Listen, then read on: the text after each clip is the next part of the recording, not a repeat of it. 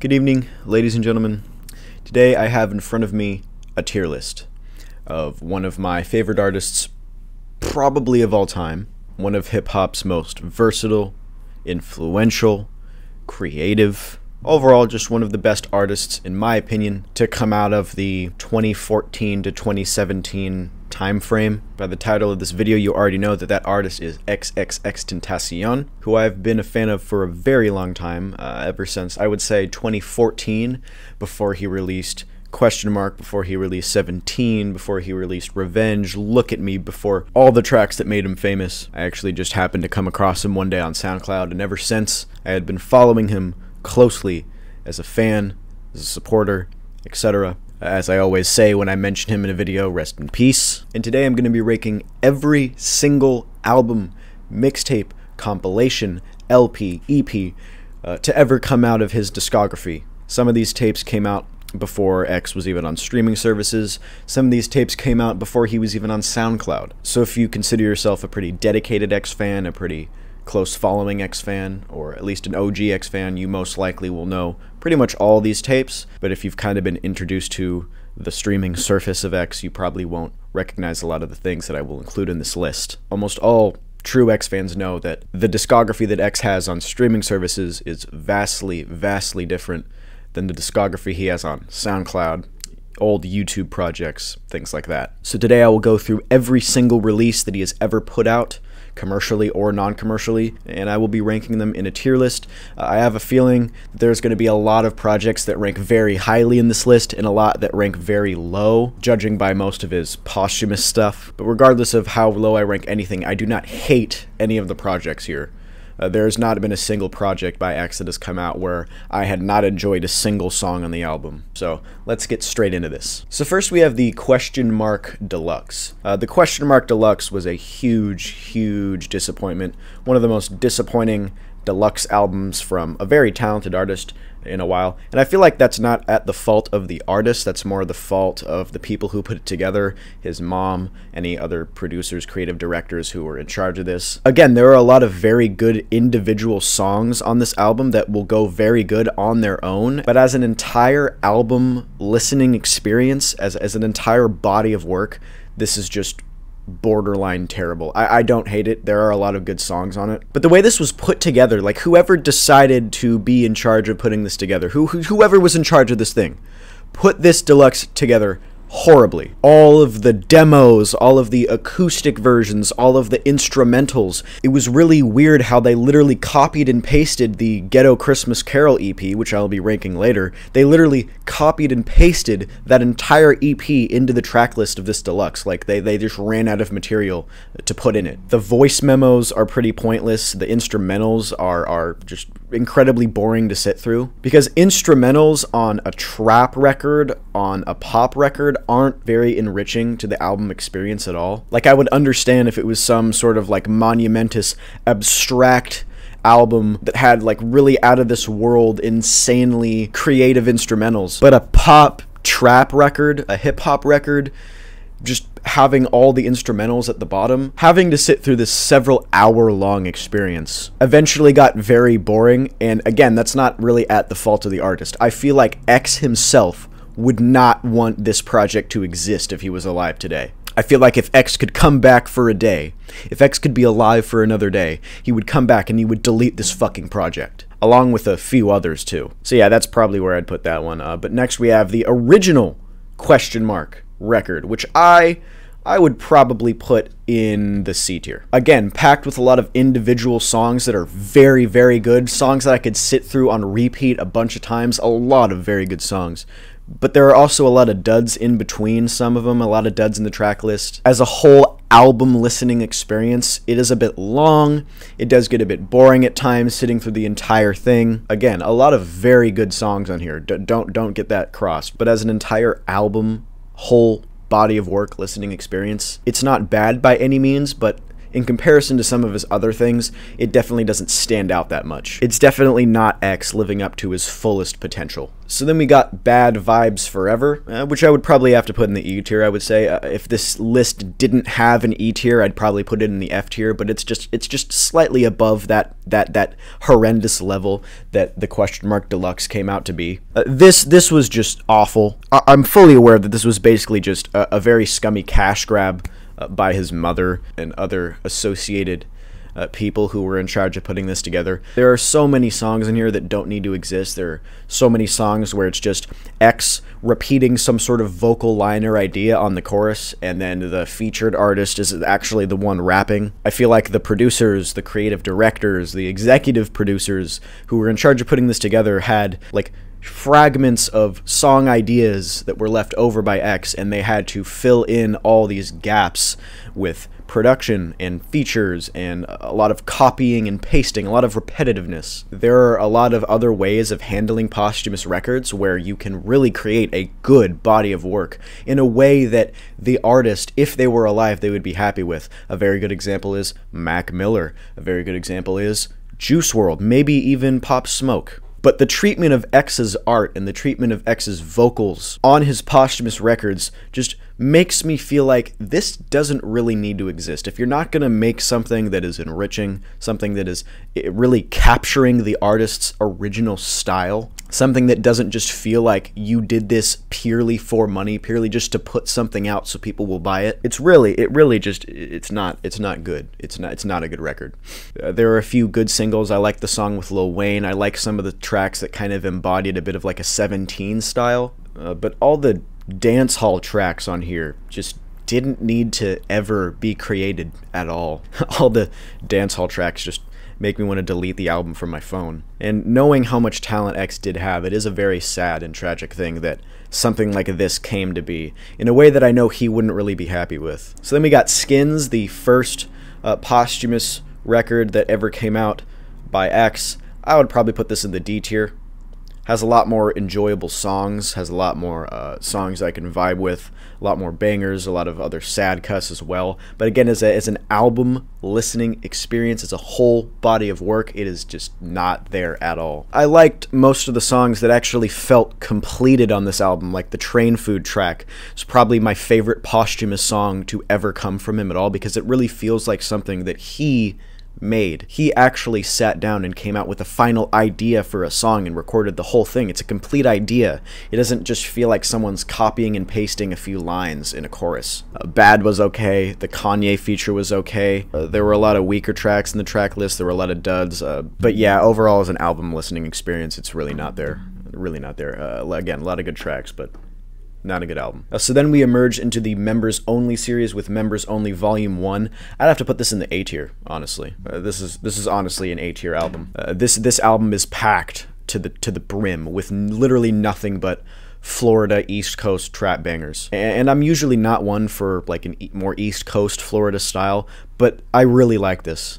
You got God with Ski Mask the Slump God. You got Fuck with Ski Mask the Slump God. You got the song Catch with those vocal samples in the background. I mean, overall, it's just a really good album. There's not really much to say about it, other than like every single track is either a banger or like every once in a while you get this kind of like more depressed, sad, slower song here and there. But overall, this is just packed with bangers all around. And then we have Volume 2, which I would probably put in the B tier. It is not as much of like an OG project as Volume 1 was, but it definitely was a very great record. Again, a lot of bangers. I love Suicide Pit. That was a great one. You see a few more members introduced on this one that have a few features here and there, a few verses on a couple tracks. I pretty much have the same things to say about it as I can say about Members Only Volume 1. It just isn't as authentic. It's definitely not bad or anything. Like, it's definitely a great record. But I just feel like there's something that Volume 1 has that Volume 2 doesn't. But yeah, that's basically my thoughts on that one. Then we got number 3,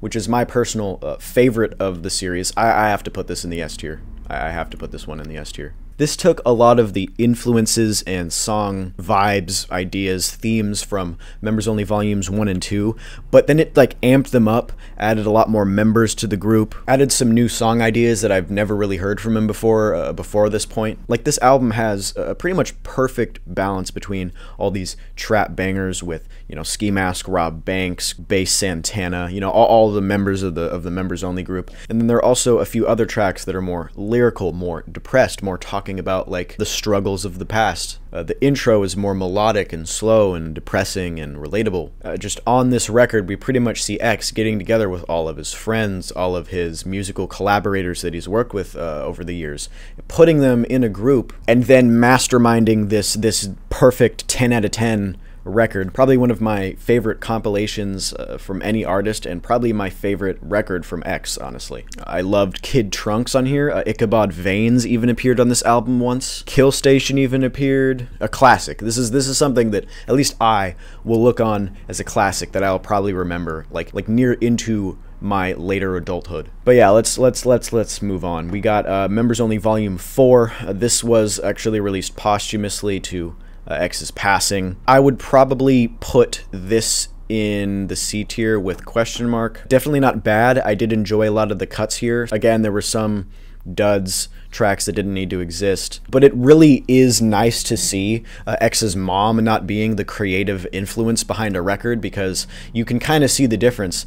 With Members Only Volume 4, you can see the members of his group taking a more creative control. People like Craig Zen, Rob Banks, Ski Mask, things like that are actually like taking more of a creative direction towards this project, and this is probably the best posthumous record that X has been featured on, period. I mean, you could really see the difference between Members Only Volume 4 and other records that have been posthumously released that were masterminded by other people. I love the song Empty on this one. There were a lot of good songs here. There were a lot of bangers on here. There were a lot of sadder, more deeper songs. I feel like X could have actually appeared on this more, because there are some songs that don't even feature him at all. But overall, this is a pretty good one. This is probably my least favorite of the Members Only series, but it's by no means a bad record. It's probably just on the fence between being good and mediocre. So then we have Kids. There's not much to say about this one. I mean, it's pretty short. It's pretty short and sweet. There's not a whole lot to say about it. I pretty much enjoy all the tracks that are on it. A lot of bangers on here. A lot of really loud, distorted bangers. It's pretty short and sweet, only 6 tracks. I mean, like, there's not really a lot to say about it. It's pretty good. I mean, it's not like the best thing ever. It's not something that blows my mind, but especially for a very early X project, it is pretty good, because there were a lot of earlier records that weren't as impressive as this was. But this was definitely a good direction for him. I feel like this kind of started the direction that led him towards releasing things like Look at Me and Rip Roach, things like that. So then we got Mona Lisa. This was one of his first releases ever. I would probably put this in the D tier. I mean, I can't really blame him. It's pretty much his first record. It has a lot of his first songs on it. You can see what his original style kind of stemmed from. Not too impressive at all. There were a few tracks that I liked, a few that I didn't. It's obviously... Honestly, it's a bit underwhelming at a lot of points. Like, I feel like he could have just taken a lot of the more enriching and fulfilling tracks on here, just released them as singles, and then set the other ones aside. Like, this album, again, I get it's one of his first, so, I mean, everyone starts somewhere. But this just doesn't feel like an album. It feels like the cutting board, like the kitchen floor of an album, but the quality and the production and the mixing is not really executed all that well. So then we have XXX Unmastered. This was released after the Mona Lisa project. I would probably put this in the C tier. Definitely seeing X going in a good direction on this one. Not my favorite album of his of all time. It's not really bad per se. This one is a bit longer than Mona Lisa. Again, a lot of bangers on here, a lot of individual tracks that I did thoroughly enjoy. As an album listening experience, it isn't terrible by any means, but it's definitely not like this huge, monumental, impressive thing. For one of his very first projects, it is pretty impressive. It is probably one of his best projects from his earlier days of making music, but yeah, that's probably where I'd put that one. So then we have Ice Hotel, in my opinion, is a classic. Very underrated. A lot of people don't really know about it. I love the beat choices on this album. Love the production. You can tell there wasn't really a super high budget on this one because there isn't a lot of mixing. It's pretty much just rapping over beats where you just insert your vocals and that's about it. Like there's pretty much no mixing here, or if there is any mixing, it's not done very well. Like if the mixing was done professionally on this album, like maybe if this album was hypothetically redone, which I know won't happen, I feel like it would have been a lot better. Maybe even would have been like an S tier pick. But I really do love this project. Like the mixing is the only bad thing about it in my opinion. Love the lyrics, love the flows, love the beats, love a lot of the features he includes on here from a few underground artists. Probably my favorite project from that era of his discography. If you don't mind the bad mixing, I definitely suggest this. So then we have It Wasn't Enough. This is more of an EP, but I would probably have to put this in the B tier. I love Snow. I love the Kanye West song. I love My Click Like Kanye West. I love a lot of the songs on here. This is probably the only X record I could ever say that I wish it was longer, or maybe I feel like it could have been longer, because I loved the vibe he was going for on this EP, but there was like only a few songs, so I feel like if he elaborated on these vibes, these ideas, how he kind of alternates between a more sad and depressing, heartfelt, reminiscent song structure to a more upbeat, trap banger song structure, I really like that. And how it was also kind of lo-fi at the same time. Snow is definitely a highlight on here. You got kind of like a humming, reverbed chorus at the end by Kill Station, and I love the lyrics and the delivery by X, where he's just rapping from the heart, really. So yeah, this is a really good one. This is probably my favorite. I don't want to say my favorite EP because I haven't been through all these yet, but it's one of my favorite EPs from him. So then we have Heartbreak Hotel. This is also one of the more shorter projects from him. I'd probably put this in the B tier as well. Definitely had a lot of very good tracks, but this is kind of the opposite of what I thought about It Wasn't Enough, where I feel like this should have been an EP rather than like more of a longer track list, because I love the song Never, I love the song Skin, I love a lot of the tracks on here, but there are also like a few duds in between that like don't really need to be there at all. I can't even say which one I would pick between It Wasn't Enough and Heartbreak Hotel because they're both so good, and they both have their own issues that don't really prevent me from liking the album very much. Like listening to some of the tracks off of Heartbreak Hotel just feels like you're floating. So then we have Revenge. This was kind of the debut mixtape slash album by him. There are a lot of classics on here. A lot of classics. You got Look at Me, you got Rip Roach, you got Young Brats, you got all the slower ones, King, Valentine, things like that. This album is perfectly lengthed to the point where you don't feel like you're not getting enough, but you also don't feel like you're sitting there bored the entire time. It balances bangers with a lot of slower, more depressing lyrical cuts. This is probably my favorite solo commercial album from him. I literally remember buying this the day it came out, and ever since I've owned it, and I haven't enjoyed it any less each time I come back to it. Some of the singles on this album also helped X get famous, and it was really cool to actually like literally watch him become famous off of Look at Me, Rip Roach, that kind of thing. So this is definitely a really cool album to me, holds a place in here.